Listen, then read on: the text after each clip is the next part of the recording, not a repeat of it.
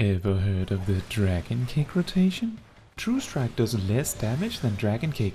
Skip it! Snap Punch also does less damage than the kick. Get rid of that! Even Boot Shine isn't even worth using without the proper form, but Dragon Kick is reliable. But is this weird rotation even worth anything? Well, this absurd simplification of the base rotation sounds impossible that it would even work.